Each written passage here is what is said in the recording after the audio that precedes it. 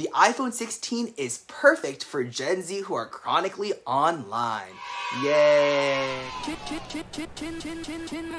Take off, levitate. It's a vibe that could don't demonstrate like.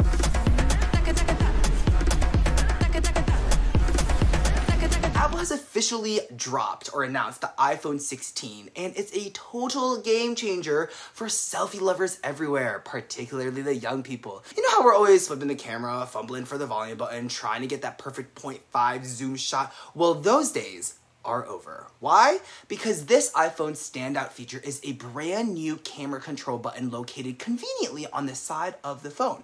It's so simple, but also kind of genius, and also something that existed for Androids, as Android users will vehemently tell you. With just a swipe, you can zoom in and out or snap a wide-angle selfie. Perfect for getting the whole squad in one shot.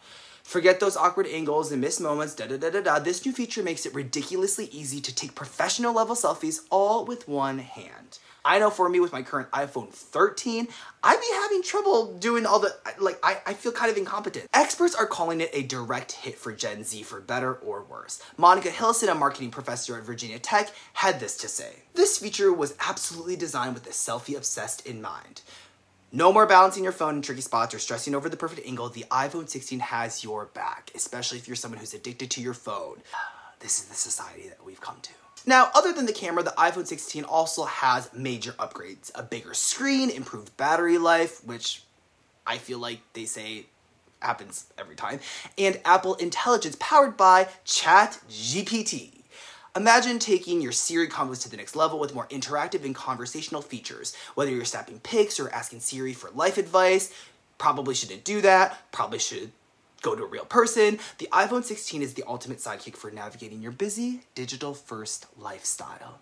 And again, maybe a nice time to remind you to go outside and put the phone away, just if you want, just for a second. iPhone 16 hits stores on September 20th, which also is the same day that Katy Perry's album rolls out. Okay, timeliness, if you watched the last video. It'll come in 5 colors: black, white, green, pink, and blue. Not only will your selfie game be on point, but you'll also be repping a sleek new design that's bound to turn heads. What about you? Do you think that the iPhone 16 is worth upgrading? For me, I don't know. Word on the street is the iPhone 17 is kind of the cat's meow. We got a full screen display. Those are just the rumors though, not facts. But somehow Mac Rumors always seems to get it right. Am I the only one who thinks that? Like, it's literally always like, this is just rumored, and then boom. It's like Apple's trying to purposely feed this to us so that it can take even more of our money. Thanks for watching.